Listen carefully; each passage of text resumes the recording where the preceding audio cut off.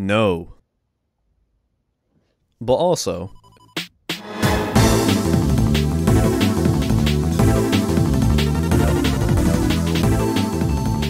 that's right, this is a CX-40 Atari joystick from 1977, which is about 45 years ago, which sounds wrong, but I checked and it's really not. Originally released alongside the Atari 2600 game console, it has a simple and straightforward design, featuring a single joystick and a red button on top, allowing you to move in a whole 8 directions. Although that is kind of a lie because it only has 4 physical directional switches, and the diagonals are activated when any 2 are used at the same time, which makes them effectively useless. This was great for games like this, and this. But we don't want to play 2D games, we want to play something more advanced. Something like this. Or this. Okay, maybe not that one. So, what happens when you try to play a modern game with an Atari joystick from 1977? And can you beat a game like Minecraft? Well, there's only one way to find out. But before I did that, I started out by testing some FPS games, like CSGO. Oh, I've got him. No, I'm not gonna. But I decided that might be a bit too easy. So I went with something a bit different, called Black Ops 3 Zombies. And the controls for this are a bit more finicky, so forward is forward, left and right is to strafe, but because we have aim down sight, I've set that to toggle and bound it as back on the joystick. And as you can see, it worked, but I think the highest round I ever got was 4. So I gave up and decided to play Sea of Thieves instead. After that I looked at trying some platformers like Fall Guys. Ah, bollocks. Mainly because it seemed to be the easiest option, because all you have to do is bind the movements to the joystick, and the button can be set to jump and dive. And while that kind of worked, I also only got to like the second round, so take that as you will. Yeah, I think that's enough of Fall Guys. I also decided to try a bit of Cuphead. But I managed to end up perfectly recreating that one gaming journalist video from a few years ago. I promise I'm not this shit at the game. There really just is no good control layout for Cuphead on this controller. But then I thought, hey, they made racing games for the Atari 2600, so why not try a modern racing game? So I did. The control scheme for this is pretty simple too. Joystick forward is accelerate, backwards is brake, and left or right is to turn left or right. And after a quick practice round, I decided to go for a proper race. And that ended well. Uh-oh. I can't seem to turn left. Oh no.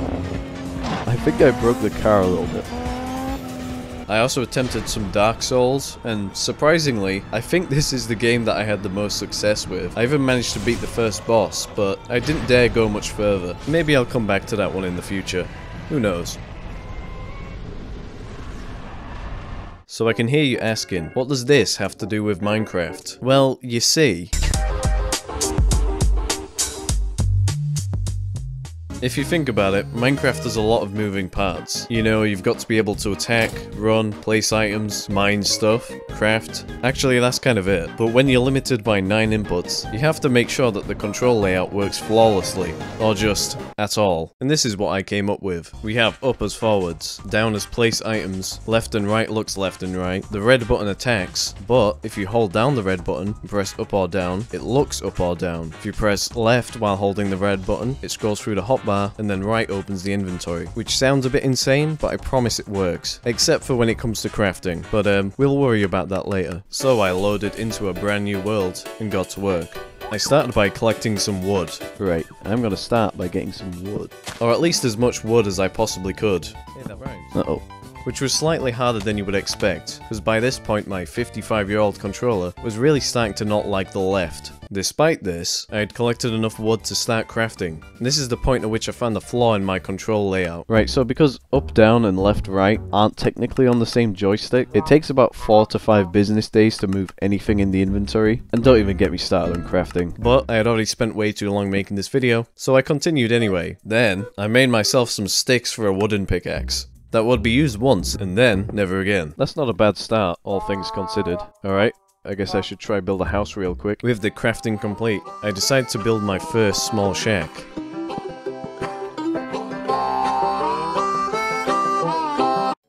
Wait, that's not too bad. I mean, I don't hate it. It's a little dark on the inside, but it's got its charm. I had originally planned on staying inside the entire night. I guess while I've got the time here, I can make a pickaxe. And a sword. However, conveniently, I had forgotten to collect any wool, so rather than wait till morning in my dark shack, I bravely decided to venture out in search of some wool, which is something I would quickly come to regret. Ow. No!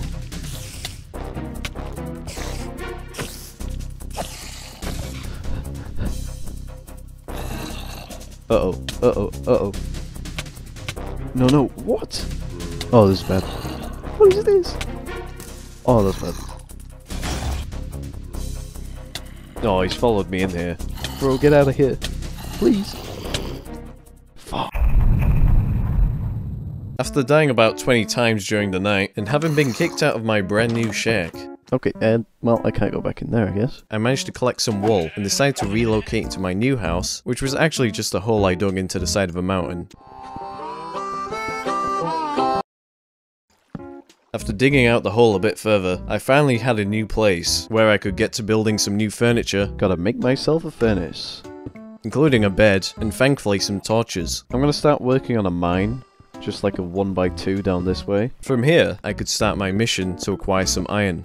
And by this point, I think the CX-40 was really starting to feel its age, because it was not happy about going left at all. But that was okay, because in the meantime, I had found enough iron ore to make my iron pickaxe. And from here, my plan was just to keep mining down until we reached diamond level. But then, I found something slightly more interesting. That's right, I had run into a cave, and even better, we'd found some diamonds. But there was only one problem. Everything in the cave wanted to kill me. Undeterred, I mined as quickly as I could, but before I could pick up that diamond...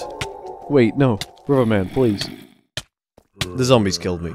All I had to do was run down as quickly as I could to pick up that diamond before it despawned. And yeah, I died again.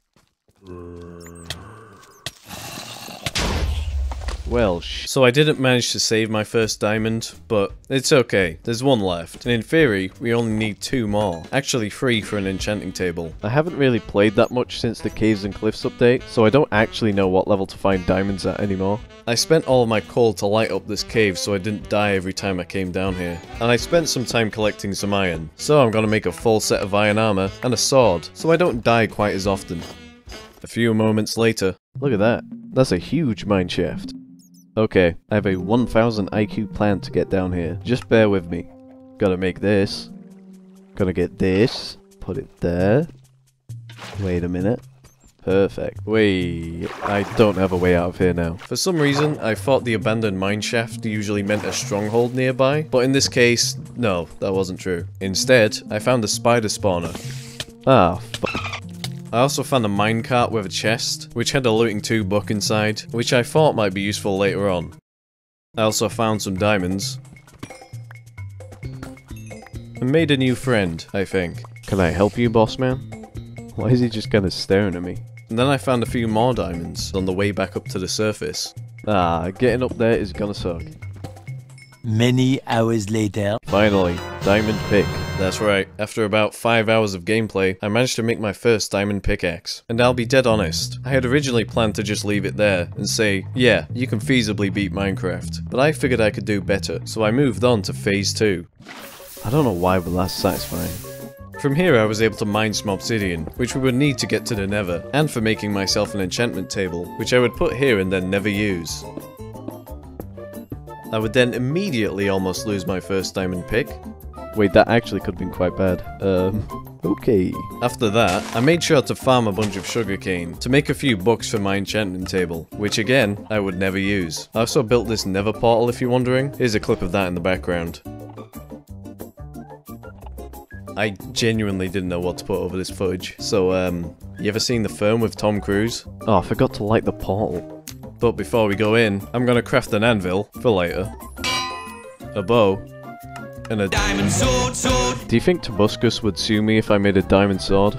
I mean, he does have a patent. I then finally made my way into the nether. Right, I guess it's time to, screw the nether. After being greeted by a friendly guest, Hold on, I can deflect this. and this piglin, I died again. At this point, I headed in a random direction in the hopes of finding a fortress, and by that I meant this basalt area over here. I think it's basalt anyway. Is it basalt? Whatever. It might sound insane, but does this buy remind anyone of that castle that Fiona's stuck in the first Shrek? And after maybe like an hour, I finally found the fortress. And you know how I mentioned that the controller was really not happy going left? Well, now the red button had started to not work at all. I mean, it seemed to work only 1 out of 2 times, which led to a bit more of this. And I'm dead again. On the upside, I found another 2 whole diamonds. Ooh, diamonds. See, at this point, I could feel the controller fading away, but I was that close to the end. All I had to do was collect the blaze rods. This is such a bad idea. Ow, ow, ow. Ow, ow, ow. Kill some endermen. Kill a few more endermen. Craft a few eyes of ender. Follow them across 5 postcodes to a stronghold.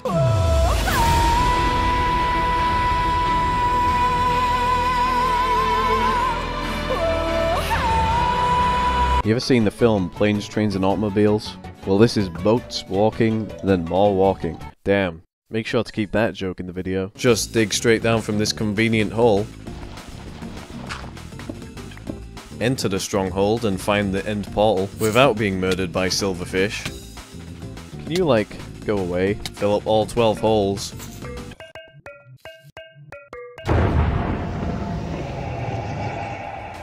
And then get ready to fight the Ender Dragon.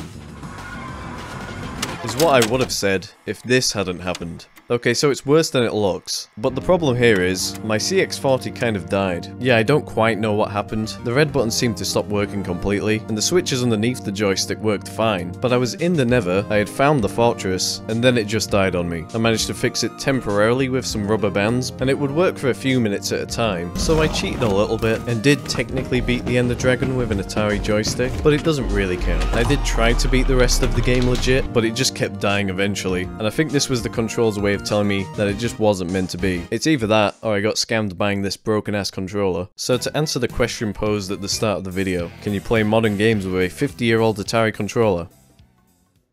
No. But also, thanks for watching.